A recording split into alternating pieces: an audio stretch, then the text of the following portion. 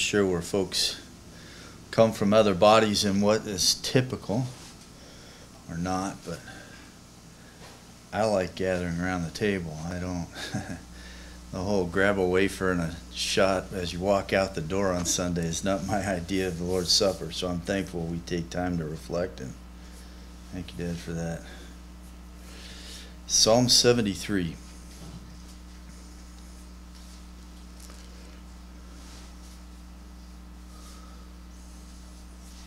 This morning we'll read verses 21 through 28 together.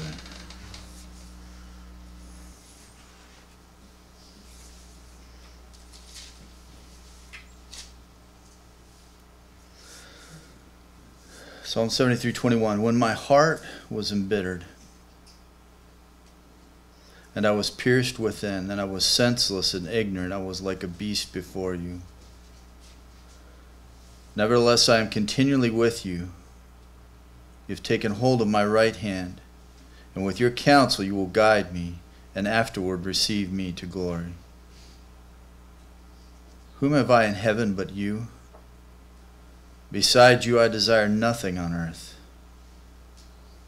My flesh and my heart may fail, but God is the strength of my heart and my portion forever.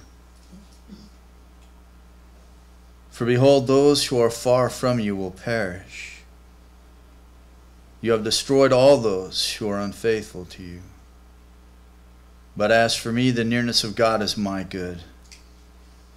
I have made the Lord God my refuge, that I may tell of all your works. I'm going to attempt to do justice to this last part of this psalm, but it's really hard to do. And I trust that as you read through Psalm 73 this last week, that you were grappling with it as much as I was. These are some pretty bold thoughts, some pretty radical statements made by Asaph. But to go back a little bit, so we set the context walking into these, because he takes us on this amazing journey in a short period of time. And I'm so thankful for the walk, because it's like each step of the way as I've walked through this psalm again, it's just like everything he tells me, my arms just keep opening up wider and wider to God. It's just amazing how he does this. And then he brings us to this amazing conclusion. But he starts off again for us with this enviousness of the wicked in verse 2, and his foot almost slipping. And we come back to this idea again at the end as he will talk about his relationship to God. But he wanted their treasures, their prosperity. He wanted what they referred to as the good life, what we would refer to as the good life, right? But then he realizes that that life is not good at all. And what seems to be a treasure, he's going to find, is not the ultimate treasure. But he is going to, as he walks through the psalm, he compares their prosperity with all of the troubles that he faces in life as he seeks to follow the Lord, and he starts to challenge himself and wrestle with the fact, was he really wasting his time in pursuing God and growing in that relationship with him? And he comes to the conclusion, but it's when he walks into the sanctuary, right? When he is in the midst of God's people and they are singing these psalms, that this is when all of a sudden his perspective is changed and his vision is set aright, and he begins to realize, right, that their end is going to be a swift judgment by God. This helps him to understand that what he supposed to be a treasure was no treasure at all. And if he even tempted to hold it in his hands, it would crumble, right? But he realized what ultimately was the true and only treasure, and the only one that could satisfy for time and eternity, and that's God. That's God. And I wrestle with this all week, right? Is he my treasure? Is there ever a sense in my heart, if I'm being honest before God, I love you, God, but there's maybe something other that I cherish alongside of you? He is going to come to the conclusion that God and God alone is sufficient for him. He alone is the only one who can truly satisfy the thirsting soul. It is only he alone and nothing else, or no one else. So his lesson to us then, he brings us to these last verses, 21 through 28, is that we should treasure God above all else. It's a powerful thought. Above every relationship. As much as I love my wife and I love my kids, and they are absolutely an unbelievable gift to me. Yet, right? Yet. So this is the call for us and the challenge as we walk through these last verses, treasuring God above all else. And the reality that he comes to is simply this, that God is infinitely precious and satisfying. It's intrinsic to who he is. We think about that, right? It's intrinsic to who God is. He is infinitely, infinitely precious and satisfying. He can't be anything other than that. If he is perfect, and he is, if he is perfect, then there can be no sense of which God is deficient in anything. And there's nothing more beautiful. There's nothing more amazing. There's nothing more awe-inspiring. There's nothing more to cherish greater than God. Nothing and no one. He can't delight in anyone other than himself. It's not a, if you will, a sort of egotistical thing on behalf of God. He just simply is perfection. He is the ultimate. He is the utmost. He is, as we've seen in the Psalms, he is the highest itself. There's none higher. There's none greater. So he takes us on this journey. He begins with his eyes on God in verse 1. Surely God is good to Israel. He then transitions in verses 2 to 12, and he starts looking at his neighbors and envying their life. Then he turns to himself, verses 13 and following, and he even tries to wrestle with this, verse 16. He tries to ponder these things on his own, but it's troublesome to him. He just can't get his grip on this. And what we find him doing is we find him pushing God into the margins. As he wrestles with this, he starts pushing God off to the side, and all of a sudden, God becomes the peripheral, and everything else becomes what he focuses on. But God isn't supposed to be in the margins. He's not supposed to be in the peripherals. We weren't made to be in the center, but oftentimes that's where we put ourselves. This is our rebellion against God and his sovereignty over our life. This is why Jesus says, if you want to come after me, if you want to follow me, you must deny yourself and take up your cross daily. There's something that needs to happen in regards to yourself. You need to die to yourself.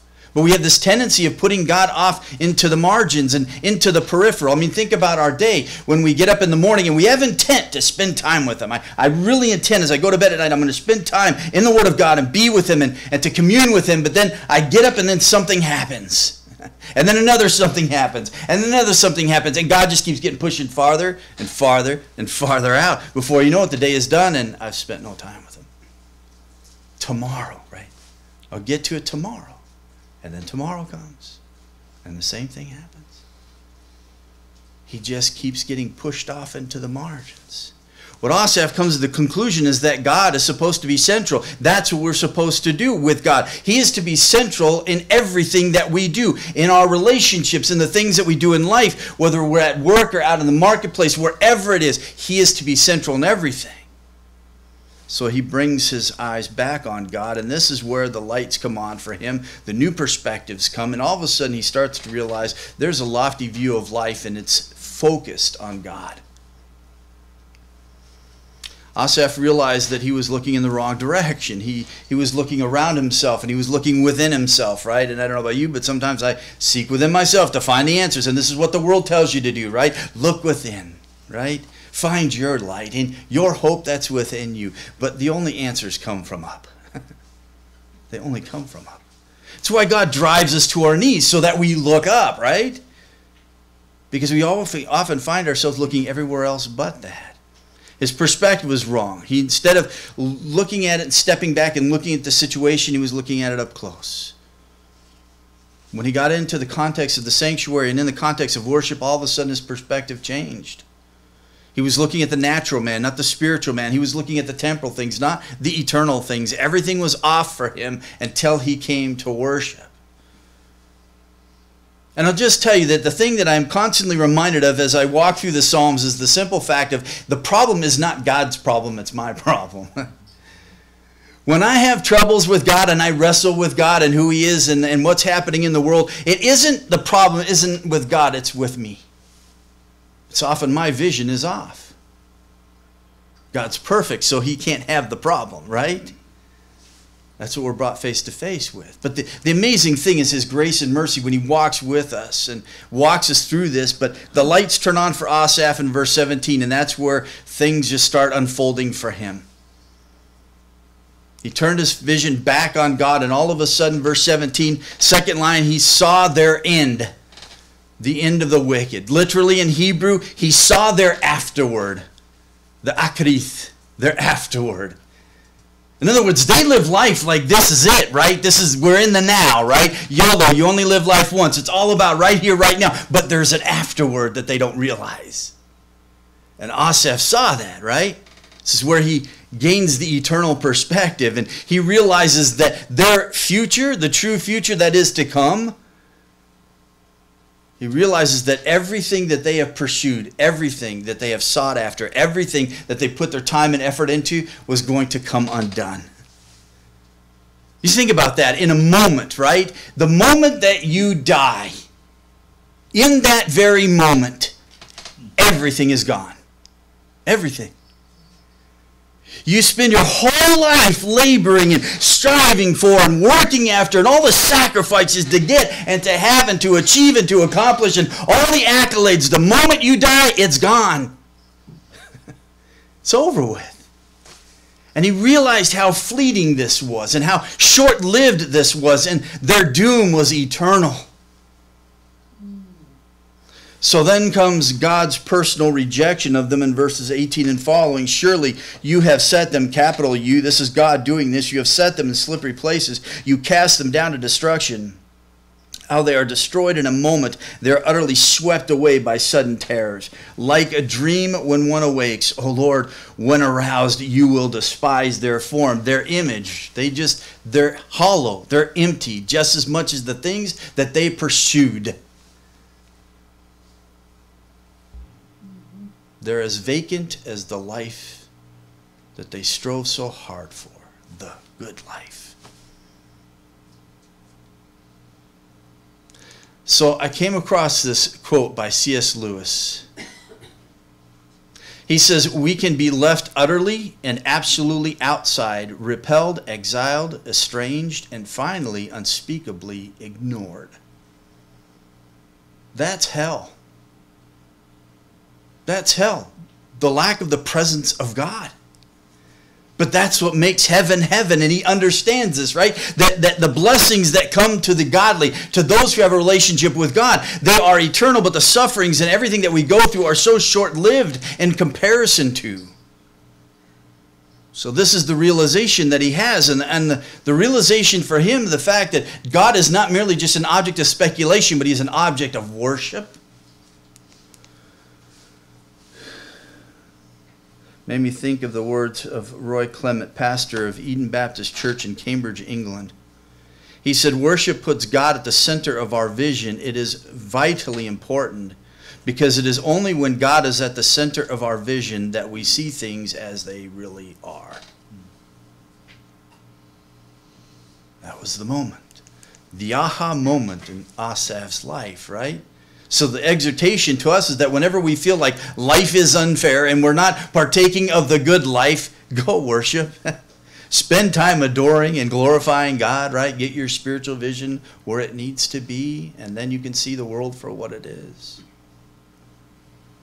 Amazing psalm, isn't it? And there's so much here, but we have to come to truth triumphant. Some lessons he tells us.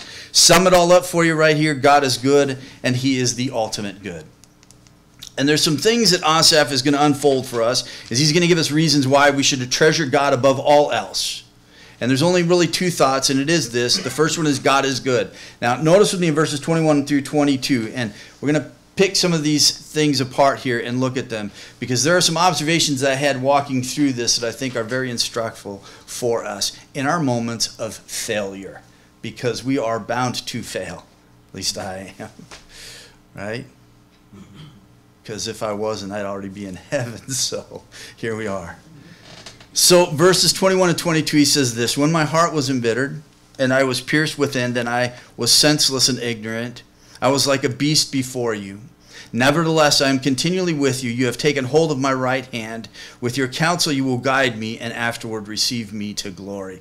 There's a lot here in these verses, but the first thing that I noticed walking through them as I went back was the statement of I and you that goes through here. It starts really in verse 22. Then I was senseless before you. He is going to dialogue with God. He's going to interact with God directly, right? At this moment, he had been so far from him, looking at the world, looking at himself. God was off in the peripheral, in the margin, over here somewhere. He took his eyes off God. Now they're back on God. Now he's talking with God, right? And not only that, but he's on a heart level with God. Because in verse 21, notice, he talks about the fact that his heart was embittered. And in verse 26, he is going to reflect on the fact that God is the strength of his heart. This is not a superficial wrestling here, and this is not a superficial conversation that he's having with God. He realizes that what really needs to happen is that as he is addressing this issue in his life, it must change his heart. It's where the change must come. I find that it's oftentimes easier for us in our progression as believers, in our progressive sanctification. It's easy for us to change our vocabulary. It's really hard for us to change our character and how we live. See, we hear something, sounds good, we take those words and we start using them, right? But do we really understand here in our heart, the seat and center of all of life, right? Do I understand that truth there? Is the change taking place there? He realizes that he needs to have the discussion with God. And it isn't that he is informing God of anything that God doesn't already know. It's about him exposing his heart before God and the willingness for God to change that, right? I want you to transform me from within.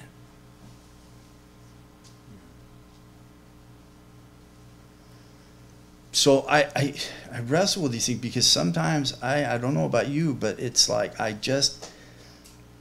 it's not always that I'm intending to, but it just seems like sometimes I'm just putting on the front of I'm a Christian. Like we're around each other, right? It's like I every Sunday, you can get into this mode of I'm supposed to behave a certain way and look a certain way and be a certain way and these things, and we just do that, right? But inside, right? Inside, I know really my heart's not where it ought to be. And I really need to wrestle with this with God, but I'm just avoiding it, right? Because I know that when I do this, then I'm going to have to confess that there is something wrong in me, and I don't want to make it known to God. But I know he already knows. And what Asaph is going to find out is that as much as he thinks God is far away from him, God isn't far away from him at all. He may have, in his vision, pushed God off in the peripheral, in the margin, but God was right there by his side. That, to me, is mind-blowing. So first observation I had as we walk through these verses, 21 and 22, is this, that God uses our failures to give us a deeper understanding of our total need for him. This is where Asaph was brought.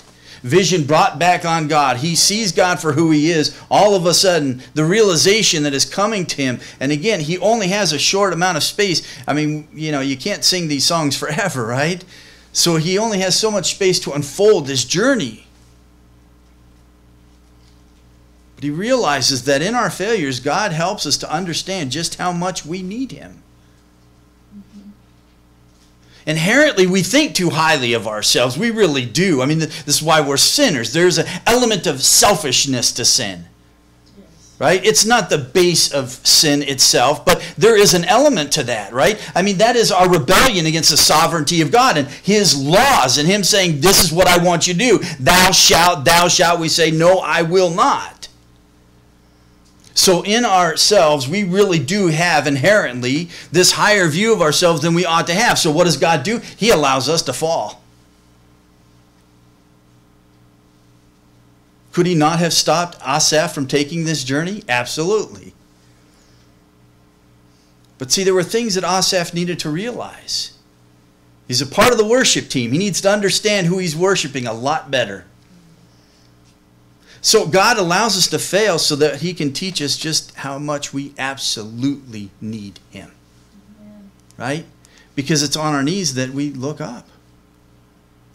And any time that you and I start thinking, man, I'll never do this sin again. I'm not going to be like that dog that returns to it vomit and lick it up, Proverbs says. I'm never going to do that, right? Look out. Right? Look out. Because that's us standing on our own 2 feet saying, I'm never going to do this. But if left to myself, guess what? I'm going to do that again. 1 Corinthians, right? 10:12. Let him who thinks he stands take heed that he does not fall.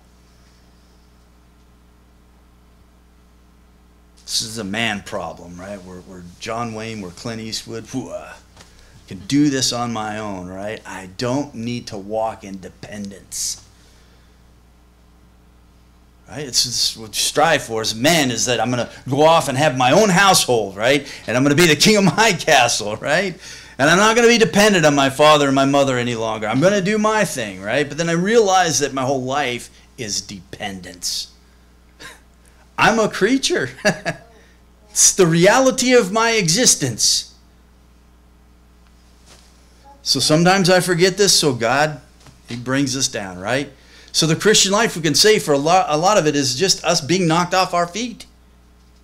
But the amazing thing about the Christian life, as we walk with God, yes, we get knocked off our feet, but we get up one more time than we got knocked down. And ultimately, we will be in his presence, refined. And we will look in us and see his image, the image of his Son, and we will be finished. For all of eternity, we will relish in his glory. Amen? Yeah. So, take the knockdown, right? Because that's where we learn. Second observation I had is this, that God uses our failures to give us a deeper understanding of how faithful his love is towards us. Verse 23, nevertheless, I am continually with you. You have taken hold of my right hand. This is his faithfulness to Asaph. Asaph realized, right? As he got through all of this, it wasn't the reflection of the fact that, man, I had a really good grip on God. No, God had a really good grip on me. Isn't that awesome? Right? I was pushing God in the peripherals. I was shoving him over in the margin. But here's the amazing thing. God never pushed him away. Right? Reflecting on the thought. He was alone so that we would never have to be alone. This is true of Father, Son, and Holy Spirit. Amen. He came to realize, right, as his perspective was brought back where it needed to be, that God is truly good to his people. But he realized that the whole time that he was going through this ordeal, that God had his hand the whole time. And it wasn't just any hand. Notice what he says, your right hand, right? His right hand. Why does he say right hand? Ponder that one. So he came to see, verse 22, that he was senseless, he was ignorant, he was like a beast before God. And as he's kicking himself, right, and we put it in modern terminology, Asaph's saying, man, I was an idiot. I thought I could reason this out on my own, and I can't. And in reality, this is who I am. And as he's sitting here kicking himself, all of a sudden he utters one of the most wonderful words we will ever hear, nevertheless. Wa'ani. Nevertheless, I am continually with you. You have taken hold of my right hand.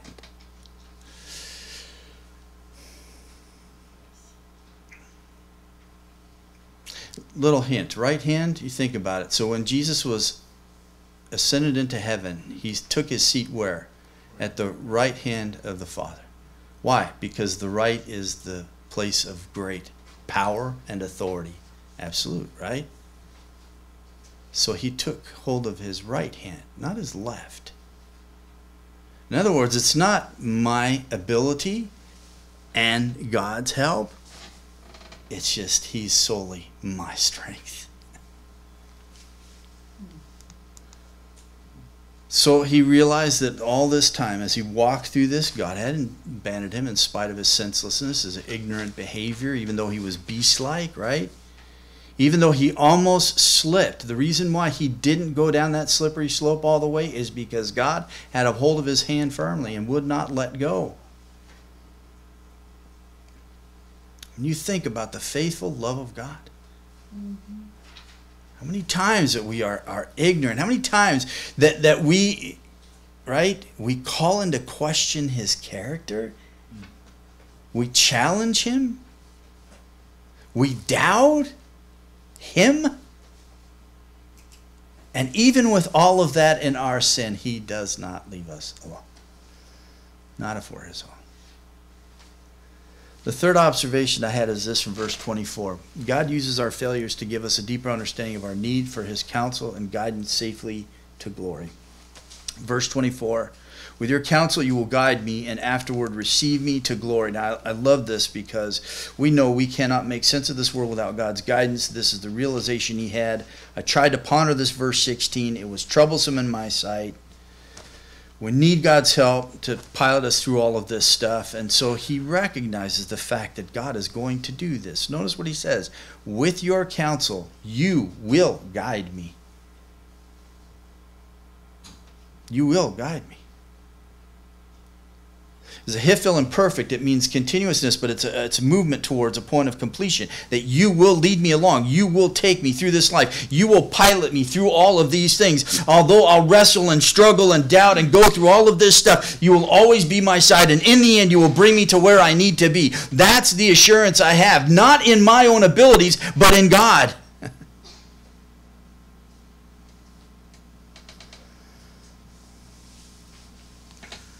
He realized that not only did God have his hand in the struggle, but God was going to guide him and lead him safely into glory.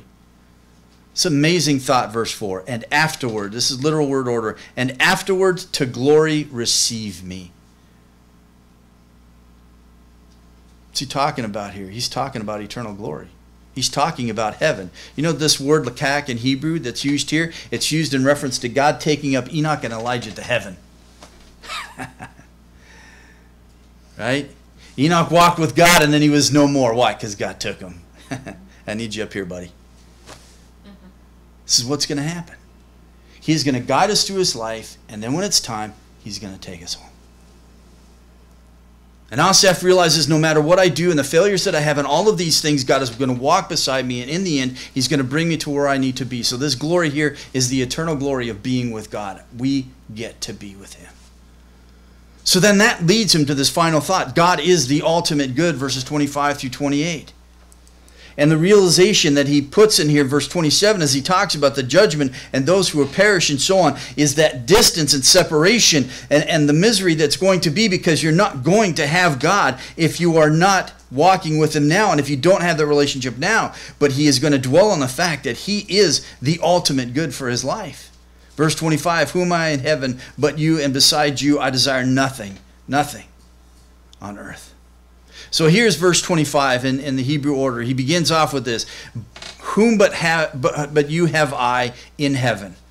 Then in the middle part of the verse he says, and besides you none there is I desire on earth. So he brackets everything, between everything. It doesn't matter what you offer, heaven, earth, anything in between doesn't matter. All of that I reject. All that I reject. I thought about this, you know, because I thought, what if someone came and offered, right? What if, like Satan did to Christ, right? All the kingdoms are mine. I'll give them to you, right? What if I was offered everything I could ever imagine life to be? Like all the places I could go and all the foods that I could eat and all the relationships that I want to have and all the things that I could ever, like the good life. If I were to define what the good life would be for Steve McDougall, what is it that I would like? If someone offered all of that to me, you can have every day like you want, no pain, no suffering, everything amazing, everything you want, would I be willing to give all of that up for the sake of just having God? That's what he's coming down to, right? I mean, this is why you can't put this in words, and I really, there's not enough time. I mean, when you think about it, the reality is it's going to take all of eternity for us to worship the great I am Yahweh. To tell him how amazing he is, it's going to take us all of eternity to do that. because he's infinitely precious and infinitely satisfying. There will never be an end to our rejoicing in him. But would I trade him for the good life? So I came across this Charles Wesley. Yeah, I love Dear Saints, man. There's so much we learn from him. He was thinking about this verse 26, on his deathbed. What a way to go to heaven. Right? So he was so moved by this that he called his wife to his bedside and he dictated to her this song. And the line is this from verse 26. In age and feebleness extreme, what shall a sinful worm redeem? Jesus, my only hope thou art, strength of my failing flesh and heart. Oh, could I catch a smile from thee and drop into eternity. Just a smile. Just a smile. I really pray this is how I go out. Right? Thinking about the amazingness of God.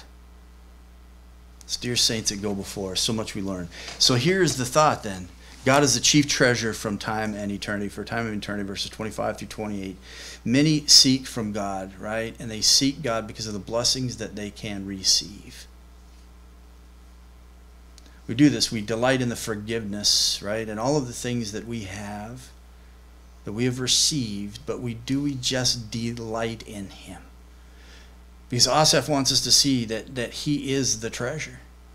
It's not that we get all of these things and God. We get God. That's the treasure. All of these things are a means by which we enter into that relationship of having him. Right? Those are a means to the end, not the end in of itself. But so often we're focused on the gift rather than the giver. This is why it's so hard for us sometimes when we receive things from God. We're always supposed to be like channels only, right? We're a conduit. Everything flows out into the lives of other people. But the gift comes here and then we hang on to it. Instead of it cycling out from us and into the lives of others and then praise going back to God again. Asaph says he's the treasure, right? He is the one who's sufficient for the thirsty soul. How many times we read through the Psalms, right? My soul, right? I thirst for you. I hunger for God. Do I desire God like that in my life? Yeah, you get when you're thirsty, right? Pasty, dry mouth. Gotta have water. Soda won't do. Juice won't do. It's just gotta be water, right? And then you take that drink and all of a sudden the quenching comes and you can feel it pass through your body. Is that how I feel about God?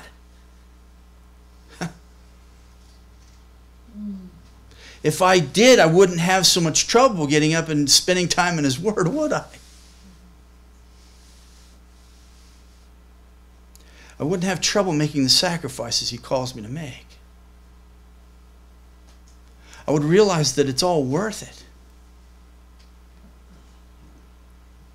As Hebrews says, right, as they look back and they're going to suffer in prison like the others have suffered in prison, and they look back and as they're being taken to prison, they look back and see all of their possessions being carried away from them, right, and everything being stripped away. And it says that they welcomed it with joy.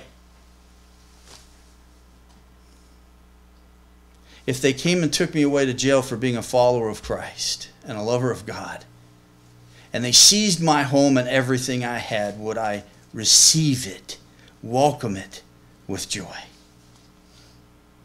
Because in the end, I have a greater possession. Hebrews 10, go read it. Amazing.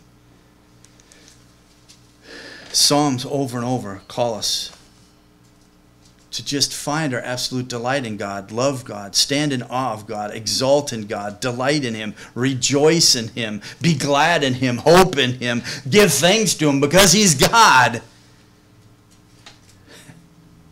This is what a heart that is taken over by God, right? There is this total desire that is focused on God, verse 25. There is nothing, he says, there is nothing I desire beside you. Nothing. No relationship, nothing. It doesn't matter what it is, who it is, whatever it is. I don't desire that any more than I desire you to the utmost. It's interesting, in Hebrew, there's two negative particles, al and lo. Lo is a negative particle. It says absolutely not, right? There is absolutely nothing I desire but you. Nothing. Because he alone is the one who satisfies my longing soul. Spurgeon, he just has a way of words, right? He turns away from the glitter which fascinated him to the true gold which was his real treasure. God is infinitely precious and satisfying. This is true intrinsically of God, whether anyone ever experiences this or not. That's an amazing truth. Whether we realize it or not, he is. He just is. He doesn't exist because I believe he exists. He just is.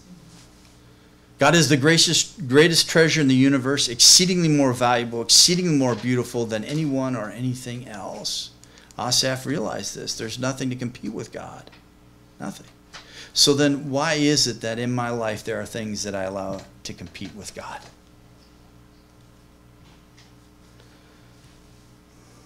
Verse 26, he talks about the fact that he is his portion forever. Experiencing God as our desired portion so intensely, so deeply, so thoroughly, that all other goods of this world are as nothing. This is what glorifies God the utmost. When we find greatest delight in him. Because he's worthy. He's worthy. Verse 26, he reveals to us that total dependence is focused upon God. The strength of my heart, my portion forever. Total delight and confidence is found in God. In verse 28, the nearness of God is my good. I have made the Lord God my refuge. I will put all my faith and trust in him. All my confidence in him. He's where I go hide. Because I can trust him with my life. Because even though I push him in the peripherals, he will always be there holding my right hand. He is the ultimate source of strength. And here's the last thought in verse 28 as he ends this psalm. But as for me, the nearness of God is my good. I have made the Lord God my refuge, that I may tell of all your works. If I treasure God, if I truly treasure him above all else, I will tell everyone else about his wonderful, wonderful works. Amen? It will make it known. Because God is amazing. Dad, would you close in a word of prayer, please?